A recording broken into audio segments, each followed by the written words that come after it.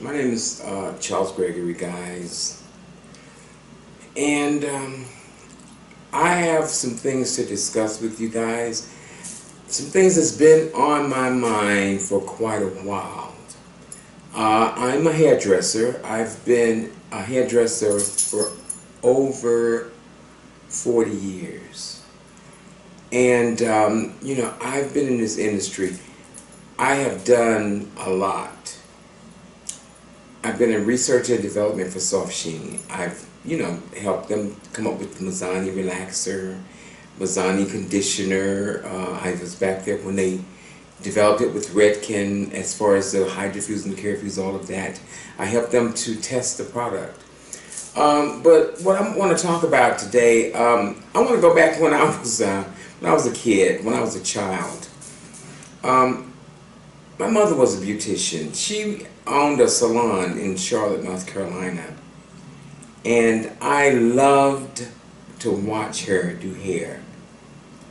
And as I was growing up in the neighborhood in Charlotte, North Carolina, we were in a poor neighborhood, and it was six of us. I mean, we were a big family, and we were in like a shotgun little apartment, like 3-bedroom. Well, we started out in a house, but we lost the house in University Park, and we had to move to an apartment. And we, four of us got boys, had to bunk in the bed. We had to bunk in like a 1-bedroom with bunk beds, like 2 bunk beds. I'm on the bottom and my brother's on the top, and blah blah blah. So I had this neighbor that I met, and her name was Lavinia. Okay, and back then I used to steal my mother's curling irons and her straightening comb, and I would put it on the stove, and I just loved doing hair. I would try to do people's hair in the neighborhood. I'd do my sister's hair. I would put it on the stove. I would blow it and press it and try to just emulate my mother. So this lady Lavinia, she was in a singing group. She was in a singing group. It was a gospel group back then. And they used to wear these big wigs. That was back in the 60s, late 70s. It was the 60s. And back then, it wasn't really popular for men to do women's hair. And then, it was this thing going around that if men did women's hair, they could make the women's hair grow. Okay. So, I would go to Lavinia's house, and she would pay me, well, she would give me maybe $2 or $3 to rub sulfur 8 into her scalp. When she took that wig off, honey, her head looked like she was Dom DeLuise. I don't know if you know Dom DeLuise, but he was bald in the top and had hair all around the sides, but she was like bald. And back then, sulfur 8 and Glover's mane and all that stuff was supposed to make your hair grow. The companies was telling people, this stuff makes people's hair grow. And so she would call me down to her house, and I'd rub that stuff into her head, and I would massage her head with sulfate. That stuff was it stank so bad. So I thought that it would make something grow, but I would massage that sulfur 8 into her head, and she wanted her hair to grow so bad. She thought that I could make it grow, and I kept going down there. I would take her money every week, and I would rub that stuff in her head, and that hair, it never grew. But it stank like nobody's business. Okay, it had the most terrible odor. It smelled like tar and sulfur, and I mean, it was terrible. So this is something that the manufacturers had told them back then, that the sulfur and whatever that was in that product would make the hair grow. I mean, companies have been lying to people, even black people, as far back as in the 60s, 50s, 40s. It's all been perpetrated. Okay, so I must have rubbed that lady's hair at least about 2 or 3 years. She never grew one strand of hair on her head in those bald spots. She remained bald. And I'm saying all this to say, people, a lot of these hair companies, they're not going to like what I'm saying. But you know, if you've got thinning hair and you're balding and you're a woman, and I know that you want your hair back, but listen, it's very unlikely that you're going to get it unless you go through some surgery or some kind of reparative restoration or some kind of implantation. None of this product that they have, maybe aside of what is that, Rogaine, that'll grow your hair back. But honey, it's only going to give you about 10 strands, and you need 1,000. So, you know, these companies tell you this, but listen, it's not going to grow your hair. You know, so, you know, and I'm tired of having women come to me and they be saying, well, I want my hair to grow. And, you know, then, can you treat my hair? Can you do this? Can you do that? You know, and I did for years. I'm thinking, okay, come on in. I'm going to give you some biotin, take you some biotin pills, take you some vitamins, take this. Okay, it's in your diet. It's this, it's that.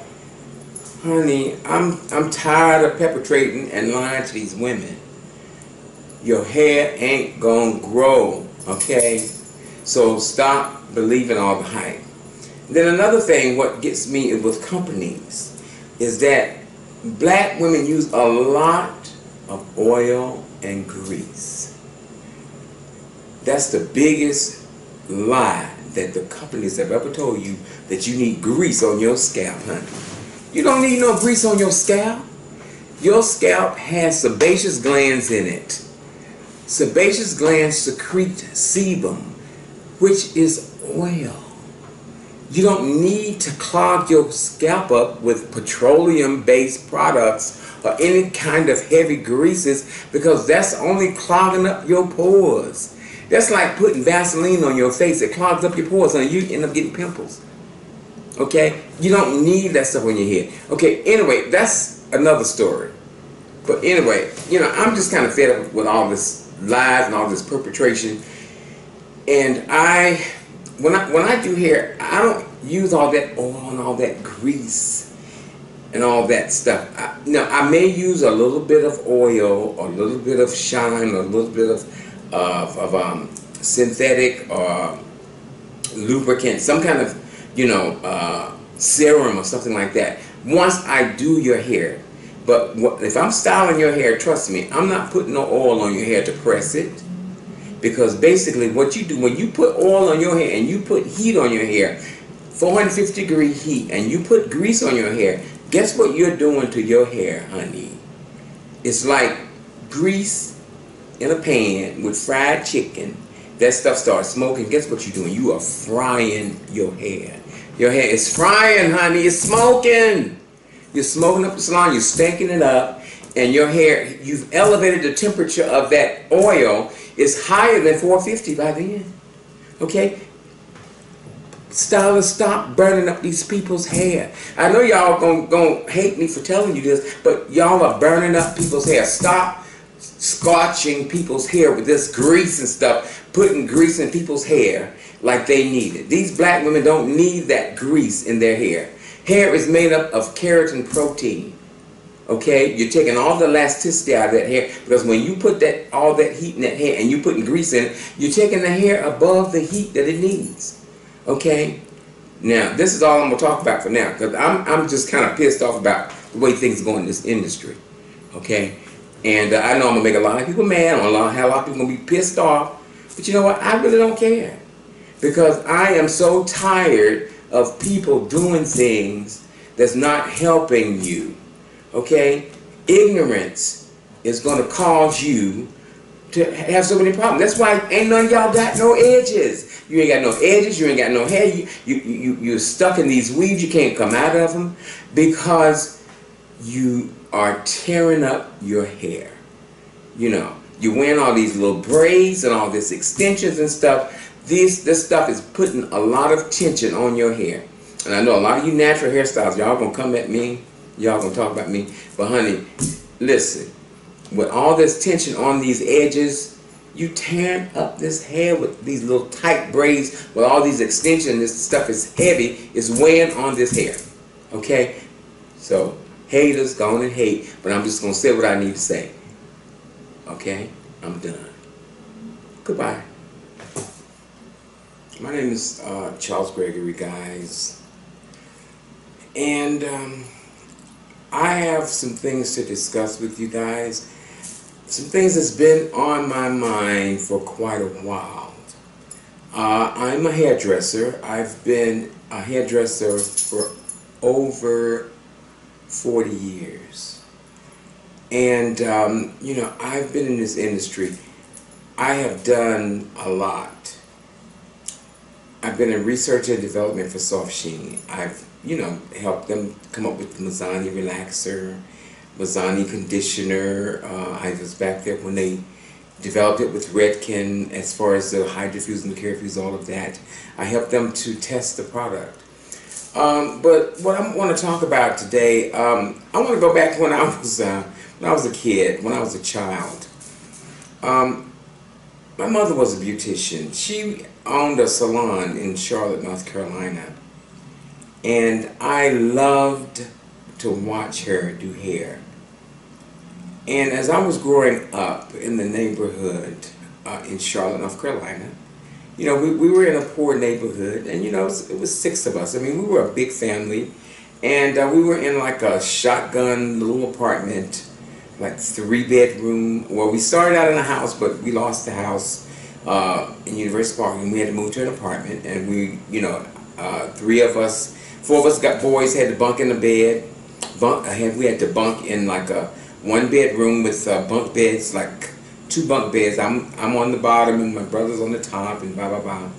So I had this neighbor that I met, and her name was Lavinia. Okay, and back then I used to steal my mother's curling irons and her straightening comb, and I would put it on the stove, and I just loved doing hair. I would try to do people's hair in the neighborhood. I'd do my sister's hair. I would put it on the stove. I would blow it and press it and try to just emulate my mother. So this lady, Lavinia, she was in a singing group. She was in a singing group. It was a gospel group back then. And they used to wear these big wigs. That was back in the 60s, late 70s. Yeah, it was the 60s. And back then, you know, it wasn't really popular for men to do women's hair. And then, you know, it was this thing going around that if men did women's hair, they could make the women's hair grow. Okay. So, I would go to Lavinia's house, and she would pay me, well, she would give me maybe $2 or $3 to rub sulfur 8 into her scalp. When she took that wig off, honey, her head looked like she was Dom DeLuise. I don't know if you know Dom DeLuise, but he was bald in the top and had hair all around the sides, but she was like bald. And back then, sulfur 8 and Glover's Mane and all that stuff was supposed to make your hair grow. You know, the companies was telling people, you know, this stuff makes people's hair grow. And so she would call me down to her house, and I'd rub that stuff into her head, and I would massage her head with sulfate. That stuff was it stank so bad. So I thought that it would make something grow, but I would massage that sulfate into her head, and she wanted her hair to grow so bad. She thought that I could make it grow, and I kept going in there. I would take her money every week, and I would rub that stuff in her head, and that hair, it never grew. But it stank like nobody's business. Okay, it had the most terrible odor. It smelled like tar and sulfur, and I mean, it was terrible. So this is something that the manufacturers had told them back then, that the sulfur and whatever that was in that product would make the hair grow. I mean, companies have been lying to people, even black people, as far back as in the 60s, 50s, 40s. It's all been perpetrated. Okay, so I mean, I must have rubbed that lady's hair at least about 2 or 3 years. She never grew one strand of hair on her head in those bald spots. She remained bald. You know, and I'm saying all this to say, you know, people, you know, a lot of these hair companies, they're not going to like what I'm saying. But, you know, if you've got thin hair and you're balding and you're a woman, and I know that you want your hair back, but listen, it's very unlikely that you're going to get it unless you go through some surgery or some kind of reparative restoration or some kind of implantation. None of this product that they have, maybe aside of what is that, Rogaine, that'll grow your hair back. But honey, it's only going to give you about 10 strands, and you need 1,000. So, you know, these companies tell you this, but listen, it's not going to grow your hair. You know, so, you know, and I'm tired of having women come to me and they be saying, well, I want my hair to grow. And, you know, can you treat my hair? Can you do this? Can you do that? You know, and I did for years. I'm thinking, okay, come on in. I'm going to give you some biotin, take you some biotin pills, take you some vitamins, take this. Okay, it's in your diet. It's this, it's that. Honey, I'm tired of perpetrating and lying to these women. Your hair ain't gonna grow, okay? So stop believing all the hype. Then another thing, what gets me with companies is that black women use a lot of oil and grease. That's the biggest lie that the companies have ever told you, that you need grease on your scalp, honey. You don't need no grease on your scalp. Your scalp has sebaceous glands in it. Sebaceous glands secrete sebum, which is oil. You don't need to clog your scalp up with petroleum-based products or any kind of heavy greases, because that's only clogging up your pores. That's like putting Vaseline on your face. It clogs up your pores and you end up getting pimples. Okay? You don't need that stuff on your head. Okay, anyway, that's another story. But anyway, you know, I'm just kind of fed up with all this lies and all this perpetration. And when I do hair, I don't use all that oil and all that grease and all that stuff. I may use a little bit of oil or a little bit of shine or a little bit of synthetic lubricant, some kind of, you know, serum or something like that once I do your hair. But if I'm styling your hair, trust me, I'm not putting no oil on your hair to press it.